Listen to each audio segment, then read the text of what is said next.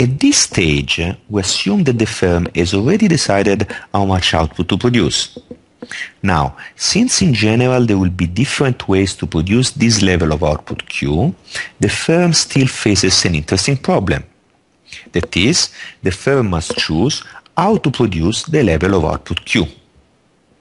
Now, the objective is to produce Q by spending the least amount of money, that is, to choose the basket of inputs Lk that minimizes the cost of producing Q units of output.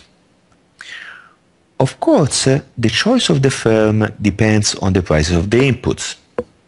We assume that the price of the inputs are given.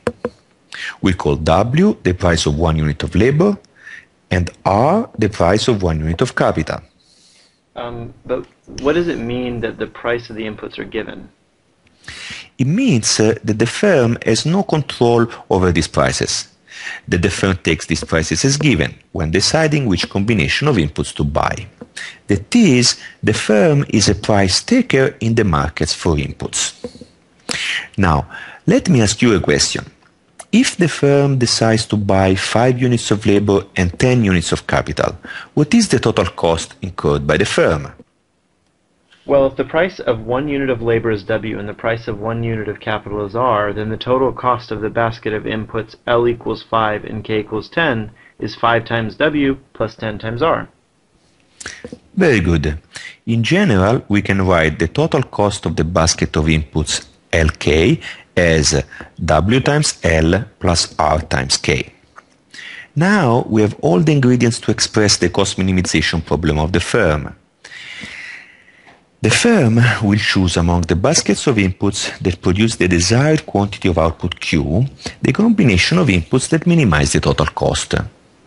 More precisely, the firm chooses the combination of inputs Lk that minimizes the cost of the inputs, that is WL plus RK, subject to the constraint of producing Q unit of output. Is it clear? I guess so. I think you are saying the following. The firm considers all the baskets of inputs on the isoquant corresponding to Q units of output.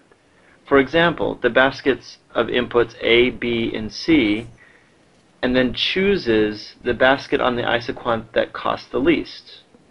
Excellent. Now I want to introduce the concept of isocost line. An isocost line is composed by all the baskets of inputs with the same total cost. For example, assume that the price of 1 unit of labor, W, is equal to 4, and the price of 1 unit of capital, R, is equal to 2. What is the isocost line that passes through the basket of inputs A with 5 units of labor and 8 units of capital? Well, the basket of inputs A costs 5 times 4 plus 8 times 2, which is 36. Therefore, the isocost line that passes through A is composed of all the input baskets that cost $36. That's right. Graphically, let's first illustrate the input basket A with 5 units of labor and 8 units of capital. The combination of inputs A costs $36. And the isocost line that passes through A has slope negative W over R, in our example, negative 2.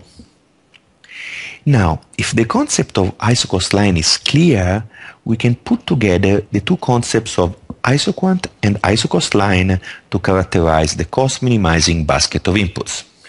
What is the cost minimizing basket of inputs?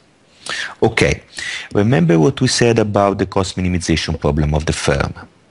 The firm chooses the combination of inputs Lk that minimizes the cost of the inputs, that is, W times L plus R times K, subject to the constraint of producing Q units of output.